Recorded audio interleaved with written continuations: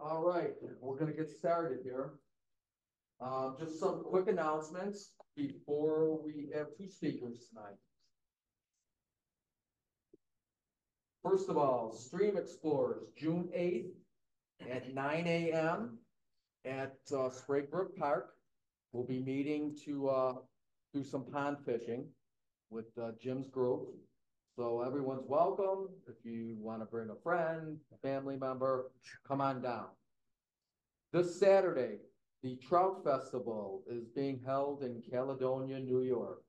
It starts at 10 a.m. 9. It runs right through 10 at night. Yeah. They've got bands, they've got live entertainment. Tom Rosenbauer from the Orbis Corporation will be on site prior to that. Just probably as a booth or something. And then at 2 p.m. he's doing a presentation at one of the local church halls. Yeah, the Presbyterian Church on Main Street, which Yeah. is a little bit from the site, but And I heard that they originally were gonna have him do a string presentation, but they had to put the kibosh on it because there were 300 people that were signed up and they didn't know where to put everybody. So he's gonna do his presentation right in town there.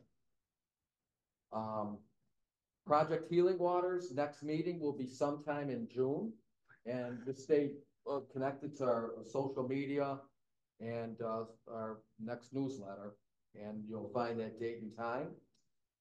We are sending 2 people to the state Trout Unlimited trout camp on the Delaware River at the end of June, and one of the participants here is Ryan Bennett, and another member of the Stream Explorers, Bailey Burke.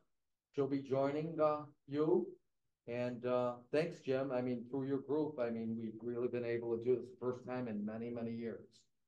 So I hopefully you enjoy yourself, and I'm sure you're going to learn. And I'm actually envious that I'm not going. But Ken will be a mentor fishing with you guys. The Wiskoi Elbro project will be done this summer. We're in the final stages, or I should say the New York DEC, of approving the award of $49,600 to begin work. We received a grant from the Fisheries Enhancement Fund for $4,700 to purchase materials, and we're in the process of estimating materials, rebar, stone, trees, etc. This will be the last general meeting of the year. So it's been a great year, and thanks for everybody for coming on down. I know we had some days where the weather wasn't the best, but we got through it. And like I mentioned, we're going to have 2 speakers. Ken Kinecki is going to start off. Ken was at the Northeast Trout Unlimited Rendezvous in the beginning of May in Vermont. And I'm excited to hear what he has to say and all the good things that happen, and I'll give the group an update. And then after that, Mr. John Miller from the Lackawanna Middle School will be doing a presentation on their, it's the 11th year, right, John? Right. On the Trout in the Classroom program. And it's been a really good success. It's one of 11 schools that I think Chuck Godfrey is running this year. And with that, Brian, Erie County Fair. Yes, we have slots open for the Erie County Fair for 12 days that it's opening, August 7th to the 18th. We have 2 shifts. One runs from 11 o'clock to 4:30, and the second shift from 4:30 to 10 o'clock at night. If anybody wants to sign up and volunteer, free parking, free tickets to get in. Anytime you want to sign up for anything, just give me a call or text me and let me know, what day you want, or I can let you know if you want. Just give me a call. Decide what you want to do. Yeah, we'd appreciate any help. It's a long run at the fair, like 12 days, and we've got a lot of time slots and hours to fill. But it's enjoyable, and then, like he said, you get into the fair free. You want to do a half a day, bring your family, they meet you there, and then you can spend the rest of the day at the fair. So with that, I'll turn it over to Ken. Just want to mention to everybody that we are recording this on Zoom, so that way we can upload it to our YouTube channel, to people who couldn't be here tonight, so just an FYI. Don't take any close-up, right? Wait under your belt. I forgot to mention it in every meeting. Okay. I got you. no, I think everyone should be able to hear me. Yep. Are you good? The first thing, I wanted to thank, I don't know how many people know, I got really sick after I went to this. Was in the hospital for a couple of days, and a lot of people said, I hope you're feeling better, and I really appreciate it. And everyone, a bunch of people that saw me here said, great to see you here, and we're glad you're up. My voice is still a little like weird, because when I was there, I got intubated. It was great going in, but coming out was not good. So my voice is kind of weird, but I feel great. Thanks for everyone's kind words there. Yeah, the Northeast Rendezvous, the thing came out in February, and I saw it was Arlington, Vermont, and I knew where that was. It's right next to Manchester, where Orvis is. And I said, boy, we should go. And my wife, she doesn't like traveling or fly fishing, was like, okay, let's go. We'll find a really nice place to stay. So we stayed at the Arlington Inn. This is actually behind the inn. This inn is beautiful, 1836 building. It's in beautiful condition. And we were wondering where the whole event was going to be. It was actually like 150 feet away from where we stayed. So we were just walking across the grass. One of the best things about this is many of the people from Trout Unlimited, sort of regionally and nationally, some people I've talked to on the phone, a few I had met, a lot of people there's been email conversation or a quick text. I got to meet everyone. There was 181 people from all over the East Coast, Carolina. There were people there from Georgia who had come up for it. So it was, yeah, a really great meeting, and a lot of the people that I had like talked to before, but I finally got to meet. So that's where we stayed. This is it was beautiful breakfast at this morning room. And that was a big selling point for my wife. They had banana split breakfast, like banana with yogurt and berries and stuff. She was like, this is okay. You go fishing, I'm good. It was the Trout Unlimited part of this was held in conjunction with the Bat and Kill Fly Fishing Festival. So a lot of the events were held right in the same spot, this community center, which again was 200 feet away. I would just walk across the grass. So I was over there all the time talking to different people, meeting people nationally. Kyle's not here. We went for dinner with Kyle and his girlfriend Kira. And that was the other big selling point. My wife's like, oh, we get to go out for a really nice dinner. This is this hill farm. It's all farm to table. The food was spectacular. We sat inside there. The sun came down. It was beautiful. And this is when we were leaving, finally after there was quite a bit of cocktailing that night. The peepers, it was so loud. I've never heard anything like it. It was actually hard to talk to anyone out in the parking lot. It was that loud. These bugs were just like going off. So this is a guy I was fishing with on the Woolamsock, which is about 13 miles from where we stayed. Some of the guys in Orvis said, that's the place to go. They stock it. There's some wild fish in that. And yeah, he caught a really nice, that's about a 16-inch or so brown trout. And it was very odd. The fish was really, really pink on the belly. And we couldn't really figure out what it was, if it was the food source there or the alkalinity of the water. The water up there, again, this was May 3rd.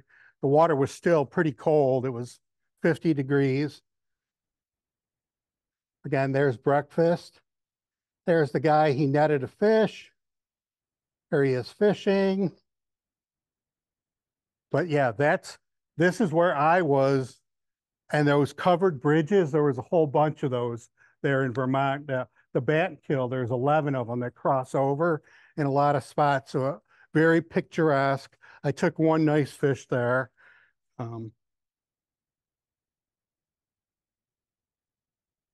And like in Vermont, you know, in Buffalo or the Western New York area, New York State, there's the signs go up, the white signs. There's still yellow signs on some of the trees.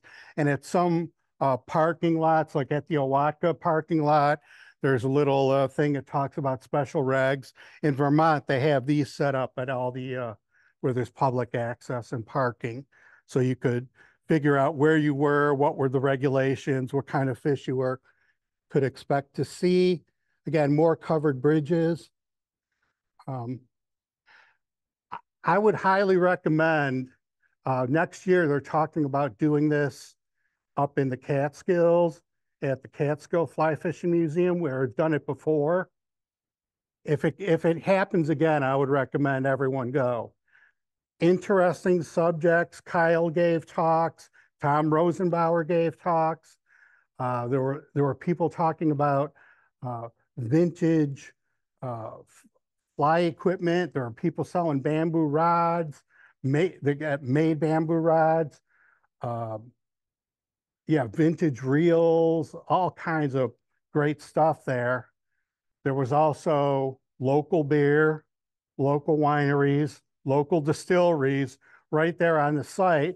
Beautiful tented area. So some of the people that you might know, Dave Agnes, who's the president of Seth Green, and his wife Lindsay, they were there. Tracy Brown, who is in charge of stream restoration for the whole Northeast, were there. Tracy and I had spoken on the phone, and I met her once before for like 2 minutes, but we had like a 30-minute conversation because there was, oh, we're having a beer. Let's sit down and talk. John Shaner was there. Mike Valla. You might not know who Mike Valla is. He wrote books about John Atherton, but the thing I was most interested in, when he was a youngster, he actually stayed at the Jetties in the Catskills in their upstairs bedroom. He like spent his summers when he was 12, 13, and 14 at their house. So he knew all about them. And one of the grandkids was there. And I don't know what made me do this. I brought one of my books that Eric Liza wrote about the Duddies, and it was actually for my dad. Eric and my dad actually fished the Genesee River. So it was like, Eric wrote this really nice thing to like my father. And then when we went to the Catskills, we got Walt, Winnie, and Mary to all sign. So this book I have is like a 101. And I showed it to Mike Valla, and he was almost like in tears, like, oh my God, I spent all those summers with those people. They were like my family. So yeah, meeting a lot of great people up there. A lot of good information too. They talked about some of the stream restoration that they're doing on the Battenkill. The last day on that Sunday, it was raining, and it sort of worked out nicely because they did a tree planting on the Battenkill right behind where Orvis was.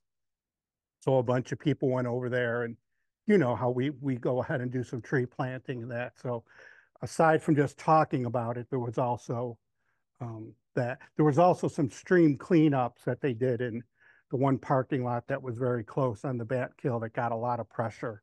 There was people there, and they did a big stream cleanup, took out about 20 bags of garbage, which is always great to see. So highly recommend that if you ever get a chance to go to one of these Northeast rendezvous, very worth your time. I had a great time. I can't wait till next year so we can go back.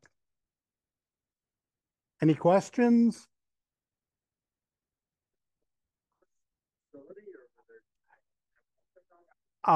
When I was at Orvis, in fact, I met the other Adam, incredibly enough. He and I showed up from Buffalo. He drove in, I drove in, and we met at the Orvis shop there. I did not go to the rod area, but I went to the reel area. It was actually open when I was there. The rod area, they were actually taking people through in groups, and I wasn't in the group. It's kind of nice though. In Manchester, Orvis is there. The American Museum of Fly Fishing is right next to it. You can park at Orvis, walk over there.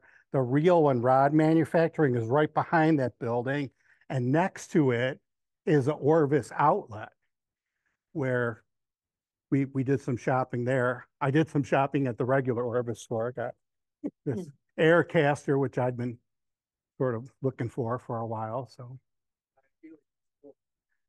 oh, no, I have enough rods. Yeah, I have enough rods. But highly recommend it if you ever get a chance to go. I had a blast. Um, the setup there was really spectacular that we were so close in that. The one thing I'll say, the fishing on the Batten Hill was not very good, and that was generally what everyone said. There's a lot of fish that are big, so the best fishing there is like with bigger streamers and that. So the one night I went out, it was like, oh, there's going to be Hendrickson spinnerfall, and it's like, this is great. Thousands of flies. There was one fish feeding. I actually got it. It was like a 7-inch brown trout. So, but I was like, wow, this many flies. Should have been a lot of action, but there wasn't. Beautiful area though. Had a great time. Thanks for representing us. And turn it over to Jen.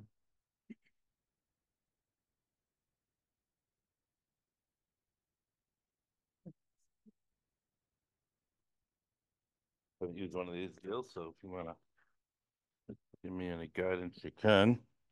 I'll go with it.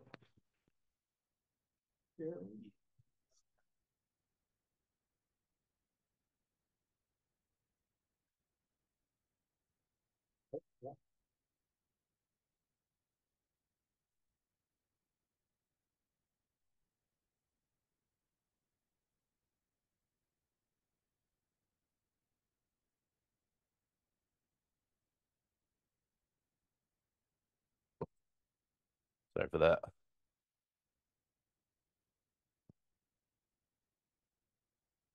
All right, we got our HDMI. Oh. Bingo. And share screen, Bill. Okay.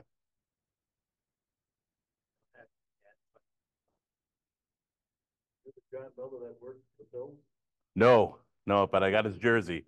I waited till they traded him. I got it cheaper. Yeah. Smart move.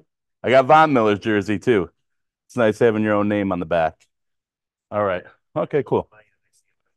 All right, good. Let me just put that up here. And we should be good. So what is interesting is, there we go. That should do it. All right. Yeah, so I teach at Lackawanna Middle School. I'm a middle school science teacher. I've taught in the high school as well. I had about 5 years I was crossing over. Our middle school and our high school are connected. That wasn't fun though, running between the buildings. So last 6 years or so, exclusively middle school. And I teach life science, biology. So this fits right in. I heard about the Trout in the Classroom program when I was starting a fishing club about 11 years ago. Took me a few years to get traction with administration to give me permission to start the fishing club. And so I started going to some local sportsmen's meetings, Erie County Federations of Sportsmen's Club, met Chuck Godfrey. I was looking for some donations to get some rod and reels to get started on the fishing club. And we've been going strong for 11 years with that. And then Chuck introduced me to this idea, Trout in the Classroom. Now, for me, it was definitely something I was intrigued by. I felt like all right, it's going to be funny. Let's see. All right, so there we go. I guess that worked. I'm a fisherman, multi-species. I love musky fishing, but fly fishing and trout and perch and bass and walleye, and wherever I travel, I got a travel rod with me. I love fishing. So the idea of raising trout was interesting, but I also have bred various tropical fish species, like those Sipha Calipia gibberosa there, short name MOBA. I bred a lot of different species over the years, so raising brown trout just seemed like a no-brainer to me, and it was something I was interested in. But I kind of put it on the back burner a little bit and thought about it because I had my hands full getting the fishing club started. But I jumped into it, and now we're going 11 years strong of raising and releasing brown trout and running a fishing club. So bringing kids, urban district, giving them unique opportunities that a lot of them just simply don't have and never get involved with afterwards. It's kind of interesting to me on the fishing club thing. And, you get rods and reels and gear into the kids' hands and you teach them how to use it and you take them out and they use it and they love it. And then you hope that you planted that seed and they're going to get out there and fish. But then I bump into these kids in the high school and they're like, Mr. Miller, when are you going to take me fishing again? I'm like, well, it's a middle school club, but how have you been getting out? In most cases, it's been they haven't, Some of those kids, they got fishing families to get out, but some don't. So anyhow, the trout has been great, though. Trout in the classroom. This is our initial setup. As you can see, I use a 75-gallon aquarium. I know a lot of the other schools are using maybe 55 gallons, I think, or even 30, right? So we use a 75-gallon aquarium. We got the chiller unit. You can see, thank you for that equipment and the filtration that was provided. We started out, like you could see, the insulation on it, fully enclosed until the fish were fully developed. Kind of got away from that in the last few years. We used to take this cover off, and the kids this was a little trap door here. They could peel back this little piece of the brown trout skin, and it opens up a peekaboo door where the egg basket is.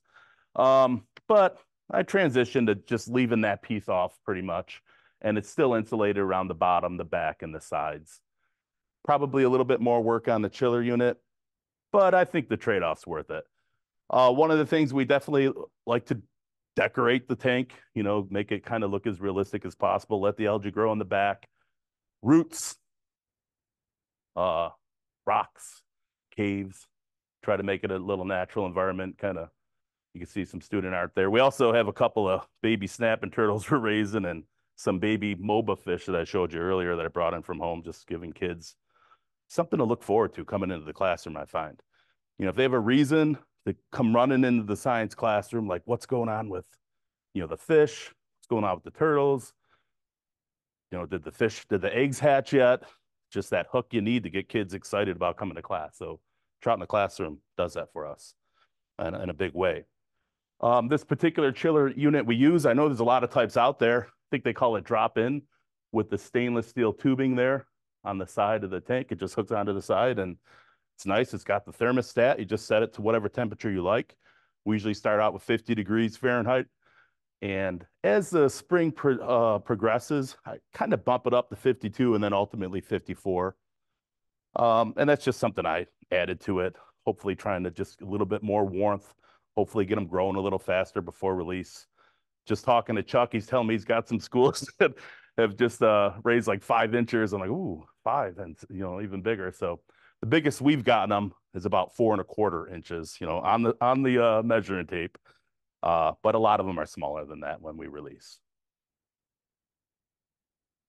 So some of the filtration we run, Praxair, Trout Unlimited donated this AquaClear 100, and I was excited about that because I've kept a lot of aquariums. I've bred a lot of fish over the years, and I love this type of filter. It's fantastic. It's easy to use. But year 1, we didn't have a big release number. Year 1, I think we released 36 fish. And the reason being is I added that little clip piece there, that picture, but we just had your uptake tubing and it, had some pretty big holes in there, like big slats that the small fish could fit right into. And I come in from the one weekend shortly after they hatched and I'm like, there's noticeably less fish. What's going on? Start taking apart the filter and mashed up little brown trout in the impeller back in here. So the fix to that was on the uplift tube foam filter. It gives you a little bit more biological filtration and mechanical filtration. Most importantly, it protects the fish. It will get clogged up with small debris, and you'll see the flow rate coming out of the filter. It's reduced, and of course, it's time to rinse that externally and get it back in there. So that was a little tweak we made, and we start releasing a lot more fish after making that small tweak. And Chuck, I don't know if you're familiar, Has anyone else had that issue of fish getting caught into the filtration? 7 or 8 years ago, the first time it started showing up on that national chat group, Okay. that they just put, nylon hose, Yeah. hose reef. Right. Right. And even when I'm rinsing out that little pre-filter, I'll just put a net over there so the net gets suctioned against it. The fish can't get sucked in while I'm doing a little maintenance.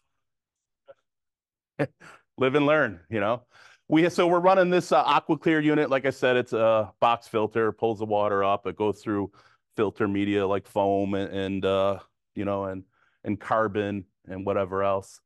We're also running an internal filter that's actually suction down into the tank, but it adds more aeration. And of course, an air pump with some air stones, additional oxygenation, additional current for the trout. Just kind of got currents going all over in that water. And it's great.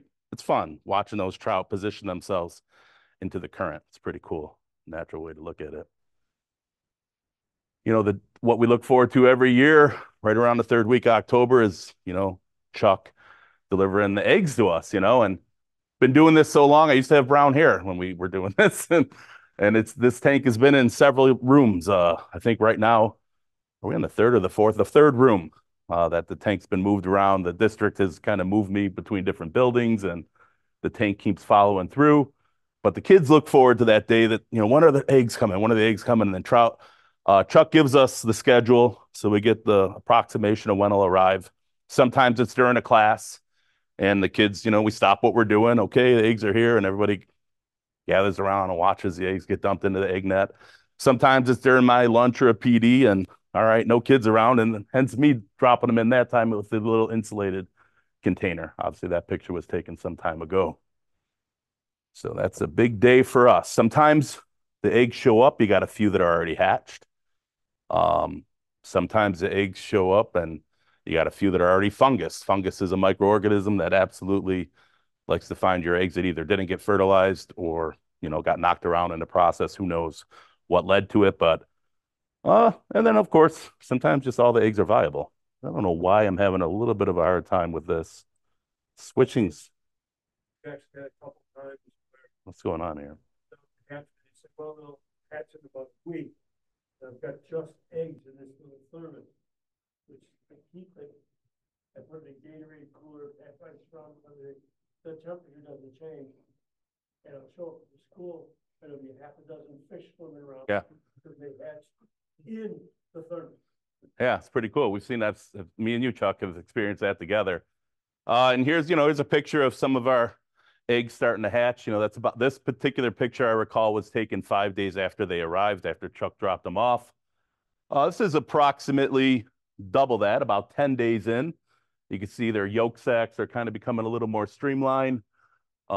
This is about the stage where they're moving around more, they're looking more active, and when they arrive, typically you could see the egg dots, the little spines rolled up in there. The guys at the hatchery are making sure they're really close to hatching before they send them off to the schools. And we keep them in the egg basket. Number one, that was recommended to us, but it makes a lot of sense. And when they initially start feeding, we want to give them a couple, 2-3 days to observe them feeding, make sure they can find the trout chow, which is a size 0, little powder floating around in a current. You watch them, they start coming up and grabbing it. And once we know they can identify what their food source is, and they've been eating for several days, and you could see their little transparent bellies when they're filling up. At that point, okay, we're comfortable releasing them into the 75-gallon aquarium with a lot more current, a lot more decor. And this is going to drive me nuts if I have to hit that button so many times, but I'll do it. He retired now, but one of our art teachers is a really good photographer too. So he was in the high school, but a couple times over, I got him to come over and help us take some photos. And the better photos were from him, and the not so great photos are from my phone. And I'll tell you what, it is a challenge taking a picture of these fish with the glass and windows in the room and everything else. And some rooms were more conducive to it than others. The room I'm in right now, not very conducive to it, or at least the location of the aquarium. But here you can see some of the pigmentation coming in. When you're looking at these live, sometimes we'll take them. We got this document camera. We can put them in a Petri dish right out of the tank, and project and zoom in on them. So you can project it just that size with the live specimen in front of us and the little heart beating and the gills moving, and the kids dig it. And here you go. This is pretty much what they look like when they're going to start eating. At this point, the little alevins start shooting to the surface. They touch the surface. They settle back down. It's time to start feeding them, you know. And like I said, we'll give them at least a good solid 3 days, depending on what happens with the day of the week and going into the weekend. Maybe we'll give them a couple days after the weekend, and then we release them. So, and hey, jump in with any questions you have along the way. Nothing formal here, easy going. Any questions you have, stop me, please, if you got them. That's a great question, and there's a lot of variables. Like I mentioned, that filtration issue, that certainly cost us that year. Out of 100 eggs estimated, we only released 36. That was year one, though. We're typically, and I wish I had a graph here with some real hard data for you, but I'll tell you what, there's been it's gone up every year, really. The following year, I know the second year we released about 69. And then we were in the 80s for a few years. Then, you know, they estimate they're giving you 100. And I usually ask Chuck, like, hey, if you can get a couple more, do it. So sometimes the little measuring device they use was a little overflowing. So we've released over 100 fish a couple times in a row during the COVID years, too. So the kids weren't with me for the release. Field trips around the kibosh, and, you know, I was taking them and releasing them myself. But 116 the one year, 108 the other. That was pretty good, especially when they tell you give 100 eggs, right? And this year, you know, Chuck brought us 200 eggs. So we did something we haven't normally done this year. Is we released 75 of the young fish on Earth Day in April this year, and we did that as part of the Ladder to the Outdoor program. I'll talk to you in a little bit about, you know, our procedure for releasing them and what we do with that day. But ultimately, it was very similar what Ladder to the Outdoors was doing. They're getting a bunch of schools together. They're going to do a beach cleanup, which is what we've always done anyhow.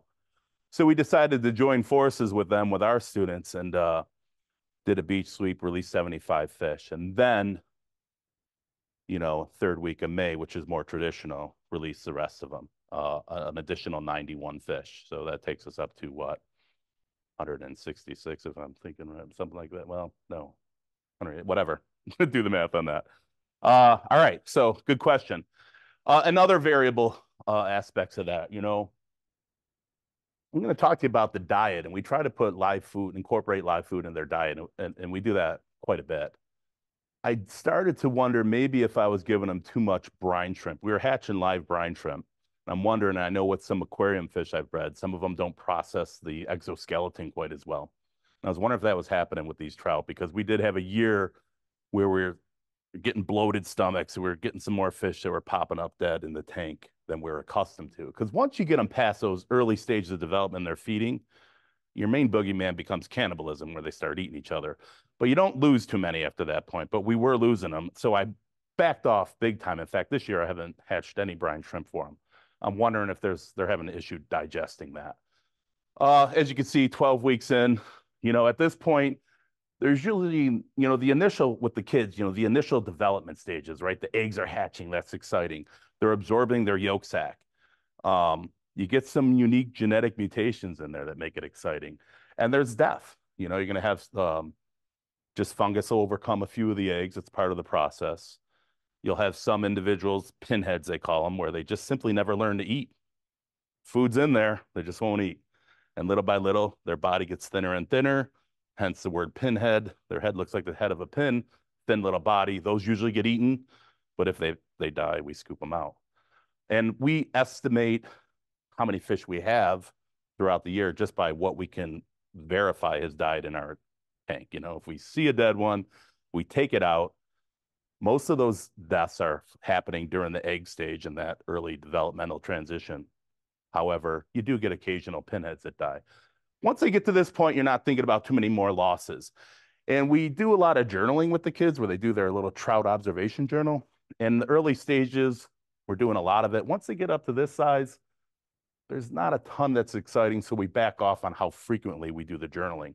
Kids can do it whenever they want, coming into class as like seat work, or they're finished their work, add to their journals. But official, hey guys, we're going to cycle through and do the journal, that kind of backs off as the fish get older. And you could see they start to get, I don't know if you could see, it might be a blurry picture, some of the orange dots and stuff. Probably this next photo show that a little bit better. These are fish that are, about 7 months old. They're pretty much ready to be released. Again, these are pictures that our art teacher, photographer took, and he knew how to work the lighting and everything else. He pulled up some pretty good pictures there. I wish I could do that with my phone. Yeah, they're beautiful little fish. Start to get that coloration, the orange and the adipose fin and the dots and stuff, and they're pretty fun. It does, and while we release them, at what point it starts to become more brownish, I don't know, but up until that size, absolutely, nice colorful fin like that. And these next couple of slides are just simply some pictures of fish. Now, I never had this issue with my computer. This is Murphy's Law, right? That I'm in front of you guys and I'm struggling to get this to advance, and I'm not sure why that is, but okay. All right, so again, here's some fish that are pretty close to being released, and even in a 75-gallon aquarium, there's a lot of fish. I mean, at one point, it feels like you got more fish than water, but we do a lot of water changes to keep up with that, so just a tank full of healthy trout. Those trout, and they vary in size when they're ready to release, like, just genetics, right? You have some that are maybe that size up to maybe our biggest that are, maybe 4 1/4. Those are some beefy ones. We got one right now. It's a good size. Well, we just released them, but the kids come up with names, right? Now, good luck telling who's who, but that's fun. That's a fun part for us. When one passes away, we're like, oh no, Eddie passed, and we all pretend we know the name of the one that passed away. But there are some unique trout that stand out that we do know their name, and everybody can recognize them, and I'll show you some of them. All that being the case, so yeah, there's variation with that.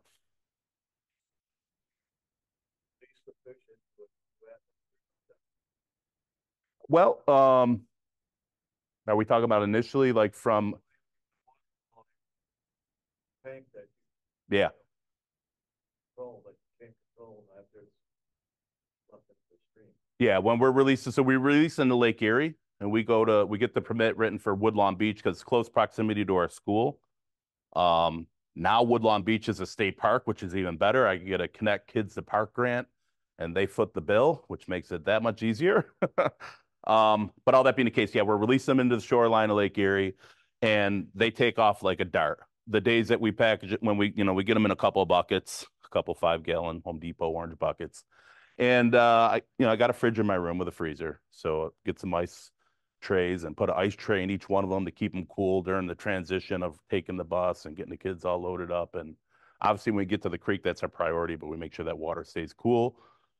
And third week of May, the lake's usually right around probably 50 degrees, not too far off. Shoreline waters, they seem to take right off. You pop them in the water, and the kids, we rather than just dump the whole bucket, we try to extend it a little bit. Kids will grab the net and release 2, 3 at a time, and they take right off into the ripples and the waves. All right. Although this particular picture, this group, they look pretty uniform in size, but typically there's more variation in their growth. I wish this wouldn't be happening right now. John, have you noticed some? Yeah. Things with other much when you release them? It's a good question. Yeah, they get stressed. Going back to your question, yeah, there's stress in the bucket, right? So you can see they get a lighter coloration. Their body color overall turns lighter. They get the pattern, the blacks in particular, become more pronounced, but the rest of them gets a little more washed out. That's what I notice. And First time I was involved in a release. yeah, State park out in Amber, on Elephant Creek. all right. I don't know anything. I just took a Gatorade cooler. Yeah, It was only a 20-minute drive, so they were fine. But even though there's no light, in that white lined Gatorade cooler, they got real white. yeah, Almost no spotting, no par marks, anything like that. They were putting them in, and within probably 30 seconds, they were modeled. yeah. And It's a good word for it. Not the camouflage from the bottom. And it was that quick off. Yeah, and I got a couple pictures of like the release day where you can see the coloration on the fish itself popping out. Here's one getting netted out to be released, and well, I love how those red colors start to pop and stuff. They're cute little fish, you know. Yes, sir. Sorry. Hopefully I didn't step on that. Yeah. Nice. All right. So we do come up with genetic mutations, and they're pretty cool. This is a common one, this little corkscrew spiral body.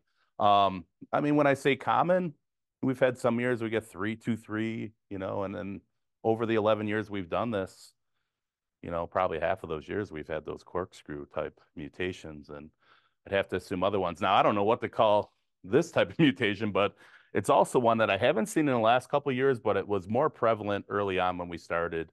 And it's, you know, the fish starts to absorb its yolk sac.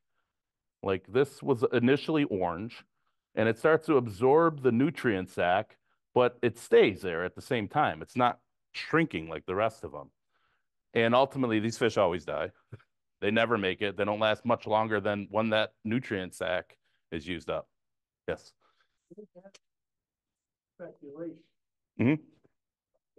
Years ago, the state started introducing new genes into the hatchery system. And all the brown trout eggs in New York State come from the romance group. And they've done 34 years just using stuff from the hatchery. Ah, Grown all right. 34 generations of inbreeding. And they started using, I believe this is the third year of it. There you go. Well, that would explain the corkscrews, wouldn't it? Taking males from there to get sperm and using the hatchery female to try to breed a hardier trout that would last better in the streams and last longer until they're just now, of course, able to start seeing any result of that. It seems to be working. So, I mean, that's from way out of left field, but that's a possibility. Yeah. It could have been something because of how many generations been inbred. Yeah, well, like I said, that one in particular, I've seen less of it. So that's good, and maybe they're starting to remedy it. But like I said, here's some more of these little corkscrew type of deformities. Now, we try to keep these guys going. So when we release the rest of them from the egg sac into the large tank, whenever we got these types of mutations, we're going to keep them in the little egg basket, and we're going to try to drop some of that trout chow so it's like kind of raining on top of their head. And what's pretty cool is they'll take this spiral piece and kind of move it over and pull their body over to get to the food. The most we get them to last is about 2.5 months, and they usually don't make it past there. But the kids, again, like they like coming up with cool names for the ones they could definitely recognize. And Spiral, Twizzler, some other names like that have been some of the names they've come up with, and they're clever and it's cool, and it just makes it that much more interesting. You know, that's one of those things that the hook that you need as a teacher. Kids coming into class like, is he alive? How's Corkscrew doing? You know, or whatever the name they gave him that year is. Question. Yes, sir. So as some things like this happen, mutations and such, abnormal events, I mean, then you branch off into like a whole extra lesson? Yeah, that teachable moment, right? Absolutely. So you grab onto that, and, you know, you get to refer back to it when you get to those areas in the content, but you also take advantage of the opportunity when it shows up. Yeah, absolutely. Teach about genetics, and then, you know, add that piece about genetic mutations, and maybe segue into, sadly enough, you know, a disease like cancer, you know, and, you know. So yeah, it's a definitely teachable moment. So how about this guy? This is this year, first time I've ever seen in person a two-headed fish. Yeah. So right off the get-go, I'm like, you know, looking at all these eggs, like double taken, and I'm like, this fish has two heads. I start calling it double header right away. And then and it was sticking, but then one of the girls says, you know, can we give him a name? And I'm like, I thought I did. Double header seems like a pretty cool name. But I'm like, yeah. No, I didn't tell her. I thought, you know, I was like, yes, of course. If you guys want to name this fish, let's do it. So they come up with some different names, and we voted on it. And by the way, I started a trout in the classroom club this year. So after 10 years, it's just something we did in the classroom and it made sense. But we actually started a club to get a group of kids that are really interested in it doing more of the maintenance and the water quality testing. So we kind of turned it into an official club this year. Anyhow, so the official club members were coming up with names. And one kid I thought was clever came up with Wyatt. Y is it. It looks like a Y, right? Shaped like a Y. I thought it was clever. And then one girl says, I'd like to name it Pearl and Marina, which I had no idea where that was coming from. And then I'm like, what's Pearl and Marina? Okay. And I guess it's a cartoon or a game or something. I don't know what. So they voted on it, and that's what won. So that's Pearl and Marina there. And another unique couple of mutations. This one kind of has a C shape to it, bend to its body. This one looks like 3 separate egg sacs. So you get these things, they pop up. They're not unusual. Double-headed fishes. So we kept that guy going, Pearl and Marina. It actually just had all those different nicknames. People were calling it what they wanted to call it, but we kept it going for a while. Trying to remember when it passed. I had the date written down and kind of it's eluding me now. But I mean, it was going over a month. We kept it going for a while. And and I don't even know why I did this, but honestly, I froze it. I got in the freezer in my classroom. I'm just like, I just couldn't take myself to flush it. I'm like, that's cool. Double-headed fish. Well, um, yeah, it was just simply, it would have to be right there, right? That's about all you got out of it. It wasn't swimming. It wasn't swimming in circles. And I got a little bit of video here for you. Not much. Let's see how this plays out. Well, it's just a picture of the guy. And I here, let's see if we can see if this is gonna load. Just kind of it breathing. And that doesn't seem like it wants to do it for me. I was wondering because when I've done presentations in the past, it seems like that's always the holdup, the little videos for some reason.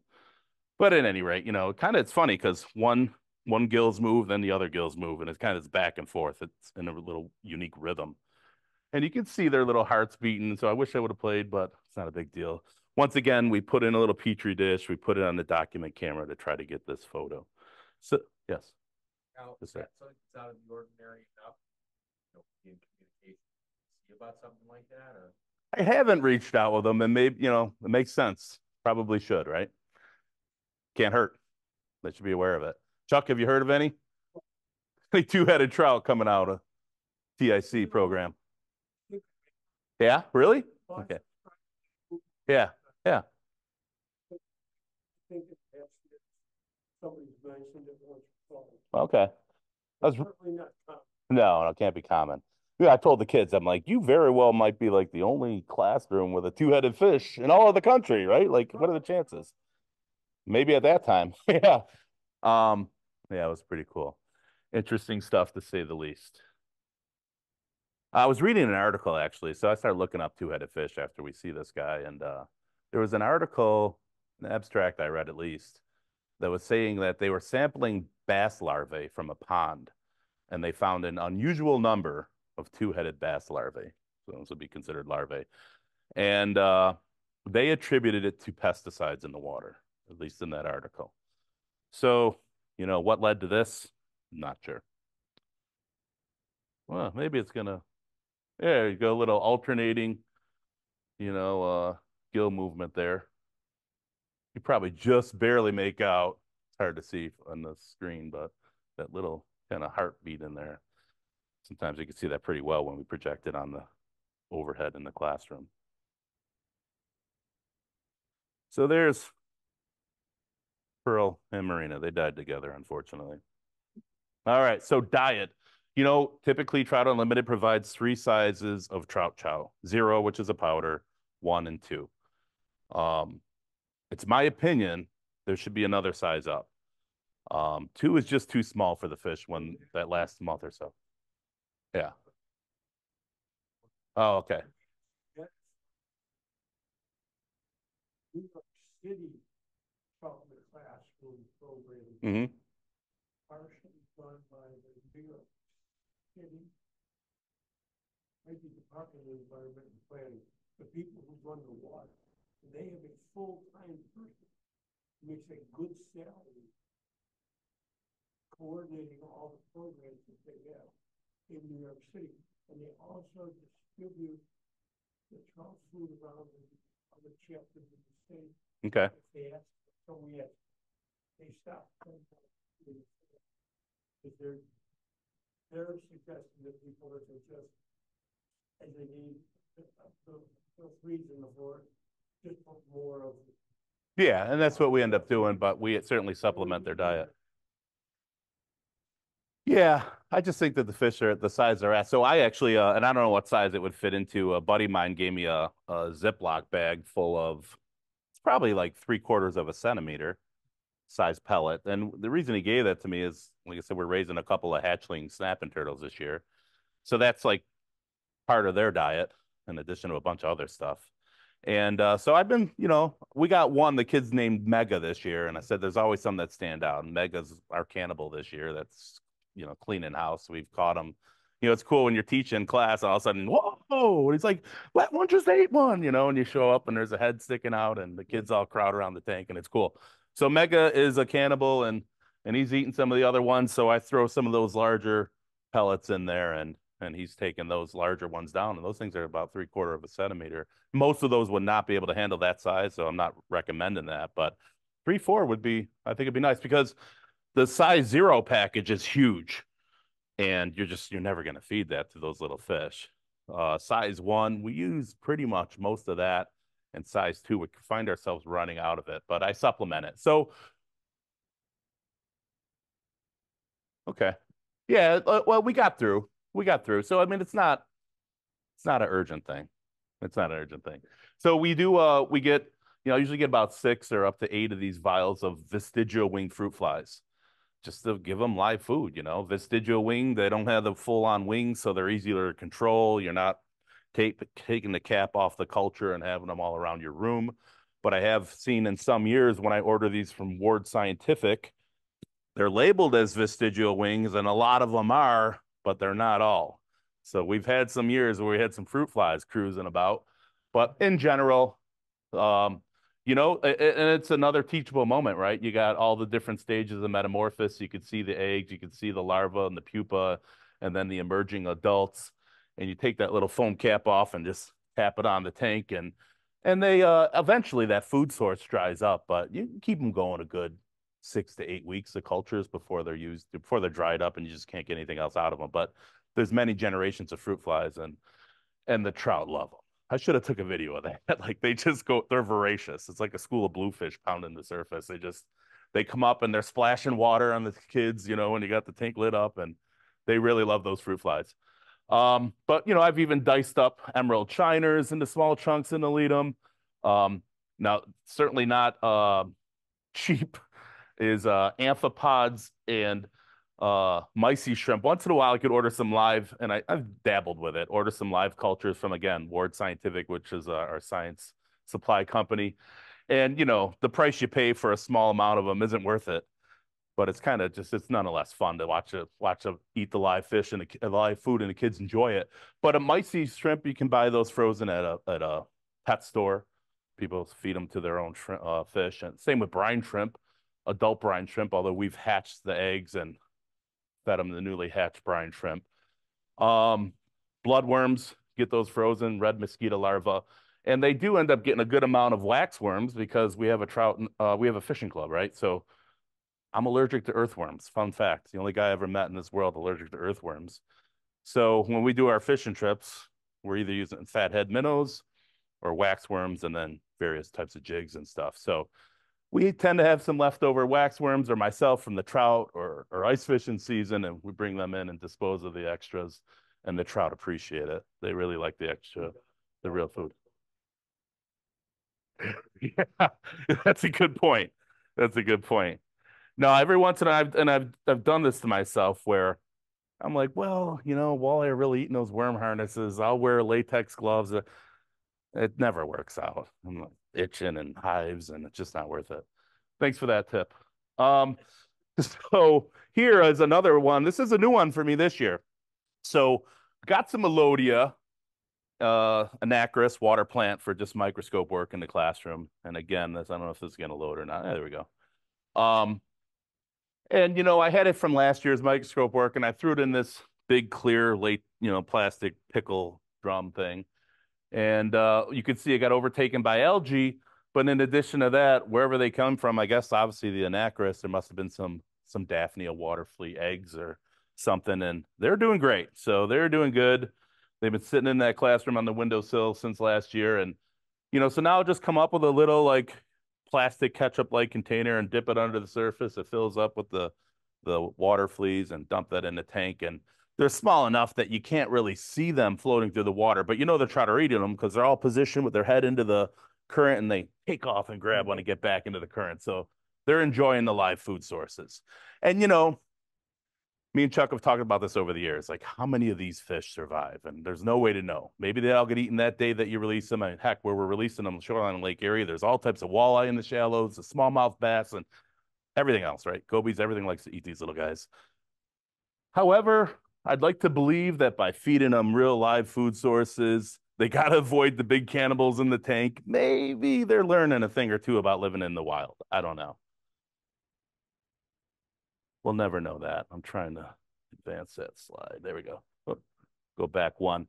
It's just, these are stock photos. These are not my photos, but this is just what it looks like when you're hatching brine shrimp. You get an air stone in there, you really get it oxygenated and really moving that current and ultimately get the appropriate mix of salt and water and bingo, hatch them out. So, you know, this is the stage that we would be feeding them to the young trout. And if you're buying them at the pet store frozen, they're the adult stage and they're probably, you know, a quarter inch or so at that point. And like I alluded to, I started to correlate that feeding too much brine shrimp seemed to be causing us some issues. So I got away from that. Maybe if I did it more sparingly, but when you go through the process of hatching it out, you got all these little shrimp, tend to feed them more heavily. And I think that was a no-no is what I've learned in the long run. Probably not even worth it since we started to notice that. So I was talking about cannibalism, and it's something that's always going to happen. And I don't know if you can see the little tails hanging out of their mouths, and usually a little head lodged into the belly. These are some of the better photos. You know, this happens very frequently, and it's really hard to get a good photo of it. Man, just I've probably spent maybe a couple hours over the years if I put it all together, like just turn the right way, and they just won't give you a good shot, and there's other fish in the way, and it's hard to get the photos. But again, our guy, Mr. Kopaz, who retired recently, was able to show up and get a couple good photos. And I'll show you one of mine, not so good ones here in a second. Maybe a couple of mine. These are like cell phone pics, right? Same thing. You got some out. Here's one that took it backwards.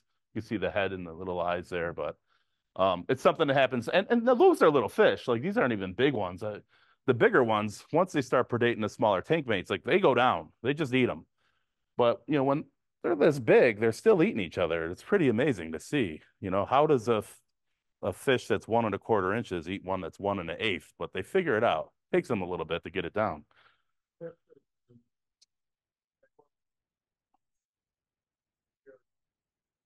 was probably 3 inches long, maybe, and it had close to 2.5 inches. Yeah. I mean, the whole back half of the fish was sticking out. And so she took it, you know, every day or so. She caught the fish in a net full. The head was dissolved. Yeah.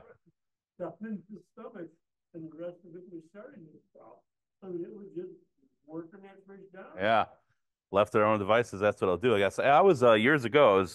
I was ice fishing in Quaker Lake for pike, and we were using some larger suckers, like 9-inch suckers, 7.5 to 9-inch range. I ended up catching like not a very big brown trout. I don't remember how. I mean, about that big on a big old sucker. I couldn't believe it on a tip down, you know, or well, yeah. Well, not the brownie. Probably true. Yeah. But I did not. I released the brown trout and we had the suckers, and yeah, I haven't been doing that in many years, but it was a big sucker for a brown to take like that. Yeah, Mark, absolutely. Just seen me the other night.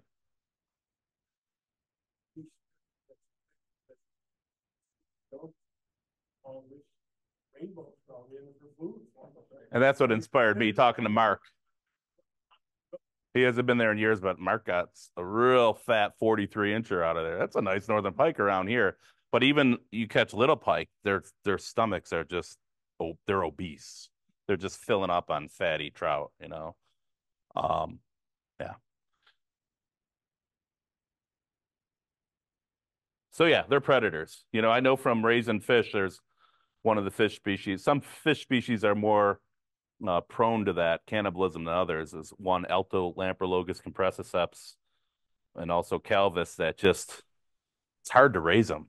They absolutely eat each other up.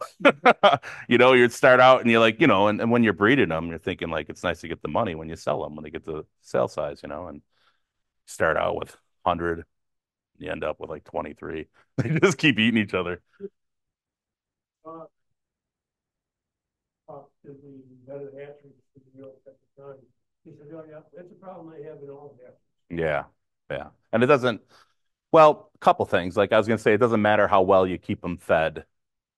And I believe that to be true. At the same time, like it's worth talking about is vacations, right? Like you're raising trout in the classroom, but there's spring break, there's winter recess, there's, you know, the long weekends.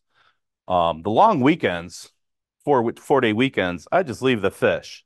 Um, it gets sketchy if they're newly hatched. Like they need to eat frequently. That's a long way to go, 4 days for a newly hatched fish. I might try to get in and talk to the maintenance guys over the weekend and something like that. But in most cases, once the fish have been eaten for a while, 4 days is nothing. I'm not concerned about. But I do get automatic feeders for the week-long breaks. Set it up so it'll feed them once every 12 hours. And because of that, I'll leave a dim light on the tank so that, you know, if the light's out, and it dumps food in there, it's just going to settle the bottom and rot. One thing I notice about these fish is you overfeed them. If the food's going in the gravel, that's where it stays. They're not going to forage too much through the gravel or the bottom of the tank. It has to be floating around on the surface or in the current. And once it gets down in there, it's just going to rot. So that's not good for water quality. So I leave that dim light on. They're fed once every 12 hours. Absolutely. Feeding them less is way better than feeding them more. So they're eating lean during those breaks, but they're eating. That being the case, more often than not, I come back and just looking at the tank, you could tell you have less. Some years, if you got one or two of those bigger cannibals in there, you come in and there's noticeably less fish. But sometimes you can't tell, but you suspect so much that they're getting eaten. It happens. So yeah, this is our current setup here. Again, this is the latest room that I'm in. This is the first room we started with, and there is another room in between. But yeah, here the girls are working with their. It looks like there's a bag of food out, and they're filling out their observation logs, and they draw pictures. And when they do water quality testing, they'll write down the parts per million of ammonia and nitrites and stuff like that. More just observations with their journals. Hey, there's that other room. So you just seen three of the rooms I had this set up in. And there's a peekaboo door thing that we used to use, but we kind of got away from it at this point. Yeah, here's just a quick look at the journal. I was working with one of my blended special ed teachers years ago, and she came up with this. It was the first version, and I said, all right, that's our trout journal. I haven't changed it since. So little cutout there, the life cycle. And see, this is just one of our kids, you know, grabbed one and, you know, they got down the number of eggs or fry. When we're calculating those numbers as they make observations, we're just tallying what we can confirm has passed away to come up with the numbers. This is earlier this year, October 17th. We still got 199. We're never counting them. Good luck with that. Water temperatures in Fahrenheit and Celsius, a little diagram, whatever words they want to use. And you know, a little bit here, sloppy writing on this chick, but that's okay. A little bit about ammonia and nitrites and stuff like that. In fact, I see she put a couple notes about the turtle tank water quality as well. And here, I see some kids just doing their water testing, water quality testing, and you know, diverse. We have a diverse school population. I mean, and it's changing by the day. Holy crud, we're getting them from all over. But you know, we got students from the Middle East, various countries, and West Africa, and just got another one from Cuba and Argentina. Like we have a very diverse district, which is great. But got all these different unique cultures that are getting, accustomed to trout and just hopefully earning a respect for the outdoors and being good stewards of the environment, which is a big part of what we do, what we try to instill in them. And then, another way, again, getting kids involved, right? Because that's what it's about. It's about the kids. And here's just some student artwork. And, this one was elicited. I asked the student, a couple students, like, hey, if anyone's interested, some extra credit, draw a trout, life cycle. And then you get some kids that'll turn it and get a little extra credit. And, this is just something that this young man came up with about 10 of these pictures, 8.5 by 11. He's like, hey, Mr. Miller, I made these for you, and I was like, that's pretty cool. There's one of them, trout, keep it. Pretty cool. So again, I like to see that artistic aspect of the kids or just whatever they're into, it's seldom does it become a situation where all the kids in the classroom are just excited about the trout, right? Everybody has their own thing that makes them tick. You get a handful of kids that are really into it. You get some kids that can kind of take it or leave it, but some days they're more interested than others. And then you get some that's that loud thing in the corner. You can't please them all. But just like in the classroom, you find out what makes the kid tick, and some kids really like artwork. So this is a way that they were able to connect to the program. And again, little trout life cycles. These are larger diagrams that they've made, and they contribute to it. And we talked about earlier incorporating into the content. And, it's a life science course. We're talking about ecology and predator-prey relationships and energy and ecosystems and all that. And it gives us an opportunity always to refer back to the trout. And this is just one thing I figured I'd throw up here, a little challenge I gave the kids. They got the different classification schemes of the trout, and the challenge is write the scientific name in the appropriate fashion. So they should have a capitalized letter for Salmo and the genus and the lowercase Truta. And just, you find little ways to incorporate it into the content. So this is the next, really big day, right? We're going to start catching the trout and getting them ready for release. And over the years, there's a few different pictures. You can see generally the size of some of the fish that are in the tank at that point. And they get excited. Everybody takes turns, All right, you scooped a few. Now it's the next kid gets to scoop a few, and got somebody else tallying out the numbers and stuff and doing some measurements to get some general baseline size and stuff like that. And there's a different day of collecting the trout here. We took out the rocks and the driftwood and all that to just make it easier for the kids to catch them. See a little bit of our unique population there. And then, of course, the big release, right? Here you get an idea. One of the kids holding one there about the general size of them when they get released. And, it's usually May. Lake's pretty cold, but never seem to find a shortage of kids that are willing to take their shoes and socks off and walk into a foot of water to release them, So, hey, they're game to do it. It's funny. And I tell them not to, right? I'm like, if you're gonna be near the water, either stand back or take your shoes off. And inevitably, there's always a kid that just gets so wrapped up in the moment, and now they're like standing in water with their shoes on. I'm like, hey, back off. You're getting wet. And, I'm a sucker for these pictures because it's just good memory. So I got a few here. Woodlawn Beach, of course, and just definitely enjoy these. So when I started Trout in the Classroom, which is also when I started the fishing club, our school district came up with what they called Steeler Service Day. They wanted us to come up with an opportunity to give back to the community, right? And made great sense to me. So I just segued the trout we were raising into the way we're going to give back to the community. We're going to go to the local beach.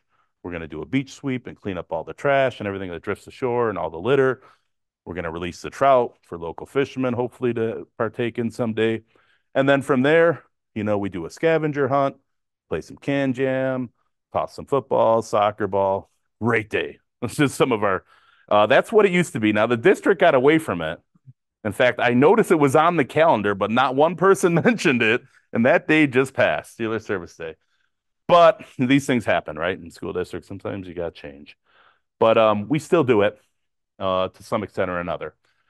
Just again, and in fact, this particular so it's changed over the years. It was an official Steelers service day, and the district was providing the bus, and that was another reason I did it on Steelers service day. All right, we're gonna have a bus.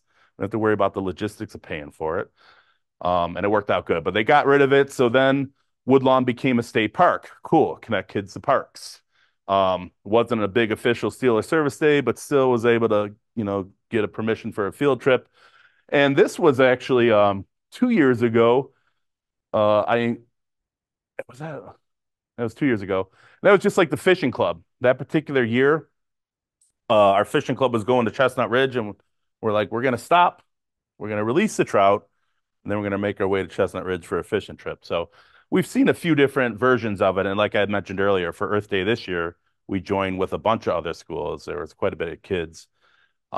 We released the trout, but we did the beach sweep with all the other schools instead of just our own.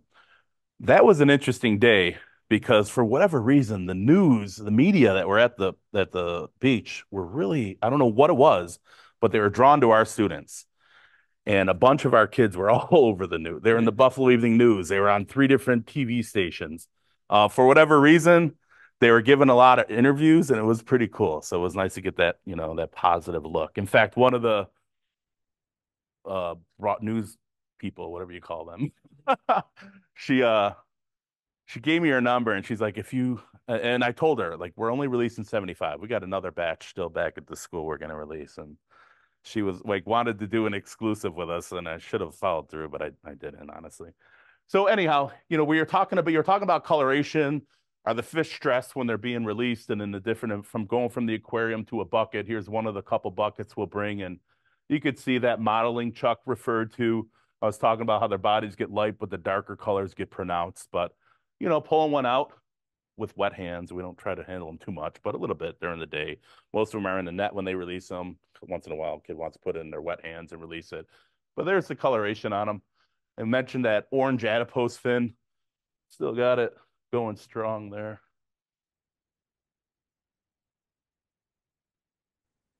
And just providing community service. Once again, some of these beach sweeps, some years they've yet to get all the driftwood out of there, and other years they have. What a drastic difference. I swear the one year we get there and they had these big payloaders and tractors with wheels taller than me. And we get there and the park manager's like, yeah. He's like, just, there's going to be some big trucks and dump trucks and tractors and stuff. Just stay away from them. I'm like, I got 62 kids with me.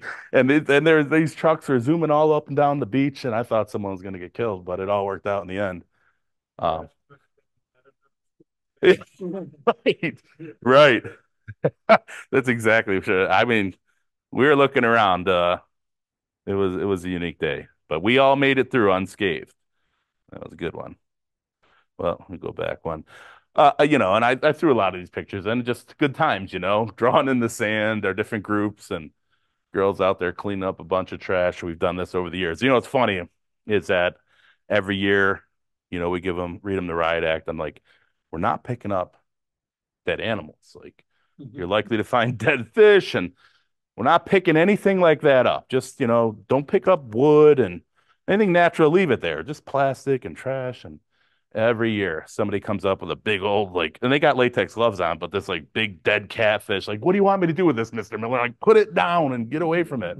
Big muskie, or the one year was a half dead, what do you call those mud puppy things? Yeah. Big old salamander thing. And I'm like, oh, and then the kicker was way down the beach, closer to the creek itself, there was a dead deer. So yeah, big dead deer. And as you got closer, like, ooh, it was humming. It smelled horrible. And kids are like, Mr. Miller, what should we do with the deer? I'm like, do you listen to me? Stay away from the dead animals, man. Don't pick them up. Yeah, well, then that's the good thing about any time you're in the outdoors with the kids, whether it be fishing club or a trout release, everything those teachable moments, right? The turkey vultures and the ospreys and everything and anything. What kind of fish is that? And the other funny thing is I learned over the years, again, a lot of these kids, they live in Lackawanna, New York. Most of them are within a couple miles from the shoreline of Lake Erie, but it's hidden by the steel plant, right? So you tell them where you're going, a lot. We talk about these things, Lake Erie and It's one of the Great Lakes. And then you get there and inevitably I got a kid or two saying like, is this the ocean? I'm like, no. No, it's Lake Erie, remember? And is this saltwater? No. It's one of the Great Lakes, but they don't even realize it's there. A lot of them, not all of them, some of them. It's interesting. All right. So future goals, pretty much done here. Thanks for your time. But, this is something that's still one of the things I'm thinking about. I'd like to potentially do is the aquaponics aspect of it. I do gardening. We've oftentimes got away from it the last couple of years because I'm sharing my classroom. I say my classroom because I'm used to having my own, but now there's a couple of 2, 3 other classes in there throughout the day, and it's hard to leave a bunch of stuff and not have it messed with. I got to tell you, the kids have been great with the trout.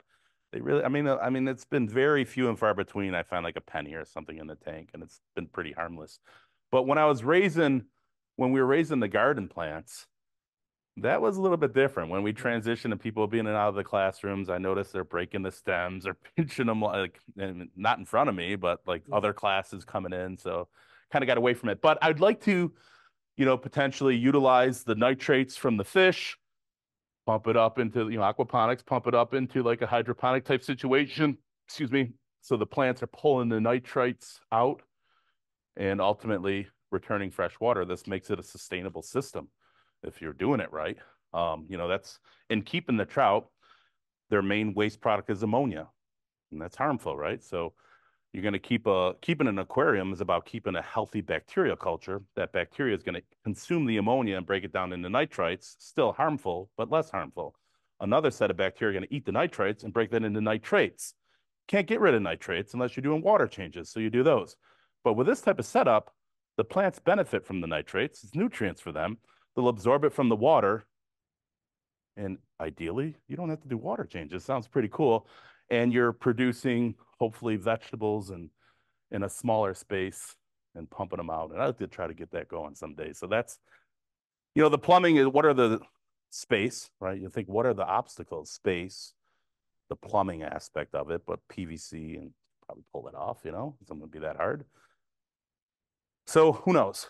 That might be the next step, is doing a little bit of aquaculture. And another bucket list item, and I thought about that coming up here, is that, and Chuck, I reached out to you about this, potentially trying to raise a different type of trout. Like brown trout aren't native to the area from Europe, right? I think they're introduced in the 1800s. So I think it'd be great to raise lake trout or brook trout, where now it's a conservation effort. And I think I like the ring of that. And it's been 11 years for me raising brown trout, and I love it, and I love fish. However, it would be cool to have that unique little change of pace. With Lakers, which we could release right in Lake Erie. Brown or brook trout, there's no brook trout around us, and we don't need a 2-hour bus ride. Like it's pricey and time consuming. So like lake trout would be really interesting to me, for me in particular. Now it's funny, because I have a little do now warm up. The kids come into the classroom and there's bell work, like a do now question based on the previous day's lesson. But today, the do now was something to the effect of, do you think it's worthwhile for us to do the Trout in the Classroom program again next year, for next year's 7th graders? And then why, right? There was no negative feedback. Everybody who answered the question, and shared their answer. I mean, they write it down, but then you get some volunteers to share it. They were all like, yes. Like, I'm like, well, why? And they're like, well, it's fun watching them grow. And they brought up the two-headed fish and the cool experience there. And of course, the kids that seen cannibalism stuff brought that up. But they all had good things to say. But the one girl, Leah, says, Mr. Miller, so if we do it next year, she's like, we did brown trout this year. Maybe we could do a different fish species. I'm like, yeah, I've been it's kind of something I've been thinking about too, Leah. So Trout Unlimited people heard heard my wish list item. I'd love to see if we can work that out, if logistically it can make sense. And I think that's one of the big barriers, is the lake trout hatcheries aren't in close enough proximity. Chuck already does enough driving. We don't need to send them any further. No? Okay. And what's the thought? Do you know the rationale on that? They may do some cast. I'm not sure, I think they use brown trout, but Yeah, from what I do understand is you can only get a permit to release them where they currently stock that species, right? So if brown trout are being stocked in the lake area, we could release them there, or 18 Mile Creek, they can release them there. Is my understanding. I could be wrong.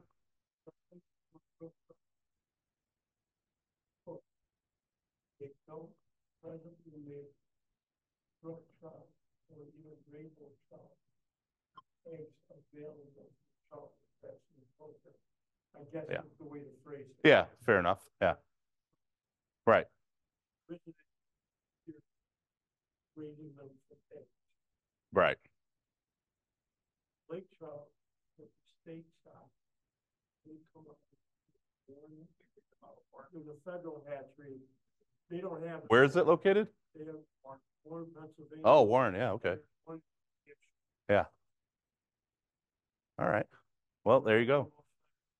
So that was a thought, you know. Okay. Hatchery, and they raise lake trout there, and brook trout. Yeah. Again, the proximity issue, but yeah. Interesting though.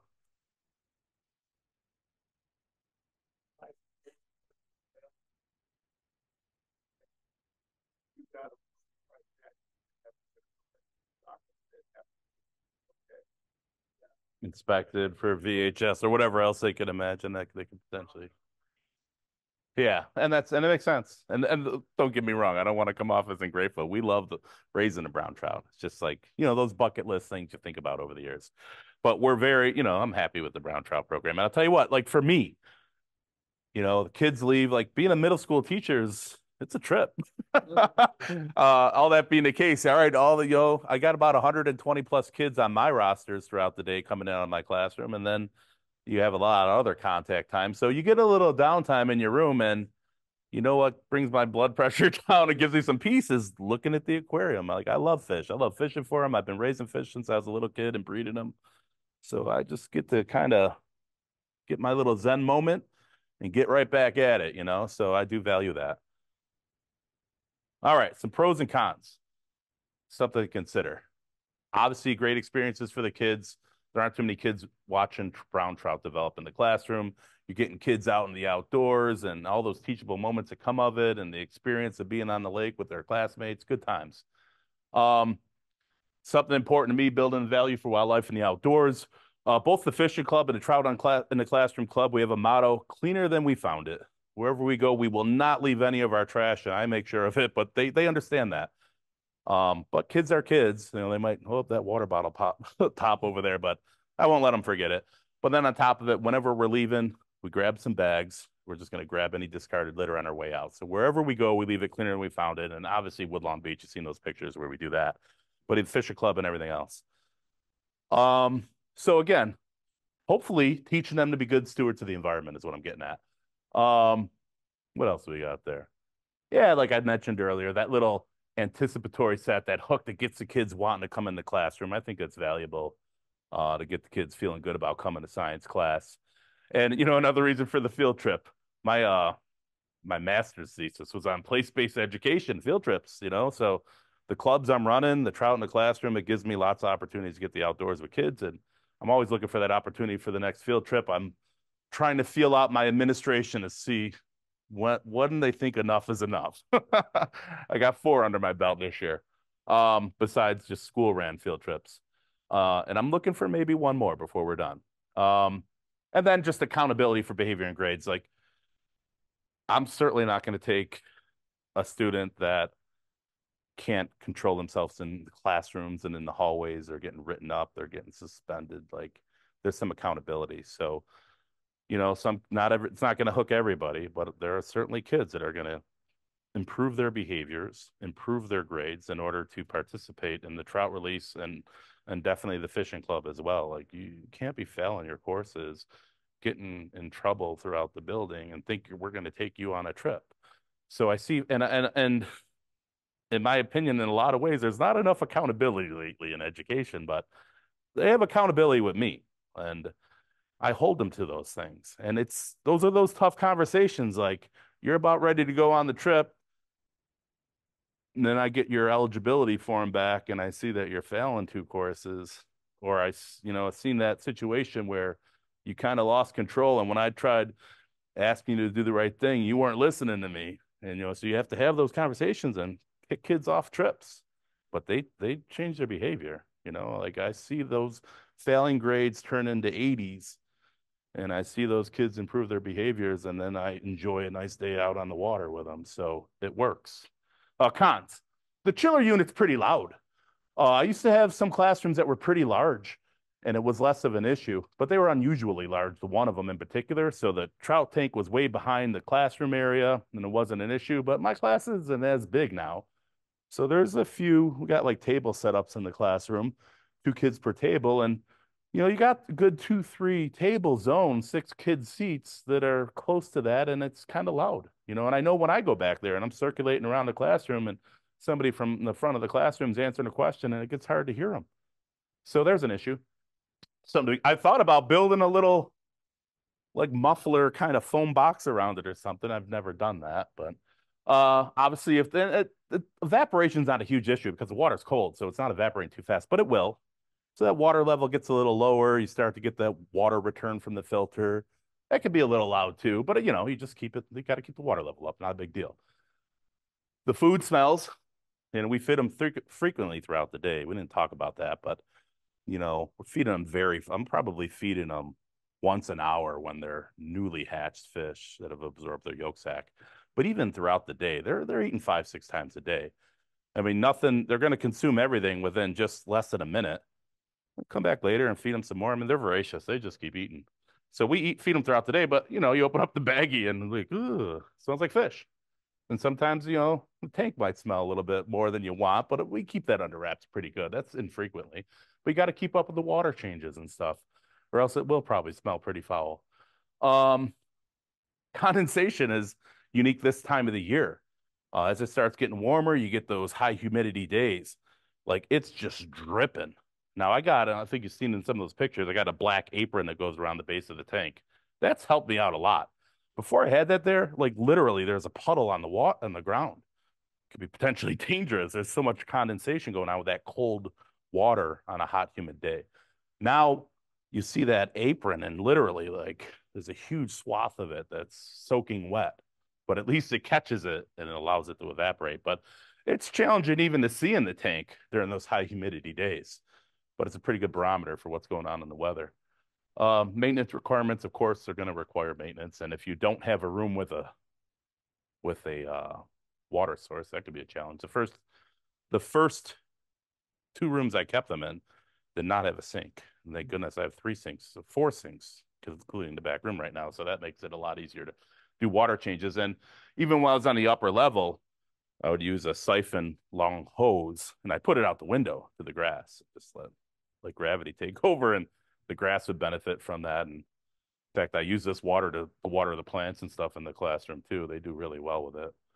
And just, if you're in a district that's moving your room around a lot, I've moved too many times in my opinion, but the tank's been at least 3 rooms now. And, I think I've been in a total of 5 rooms since I've been there, which is a lot of rooms. All right. So those are some of the pros and cons that I could think of. And I just always like that picture. Yeah. Pretty good one from one of our trout releases, but I don't know. It just kind of resonated with me. I had it hanging on the wall for a while and I figured I'd throw it in there for the end. Any questions? We good? All right. Yeah. Yeah. Cool. Well, it's good. I appreciate you guys inviting me out here. It's good meeting you guys. Thank you. Of course. Thank you.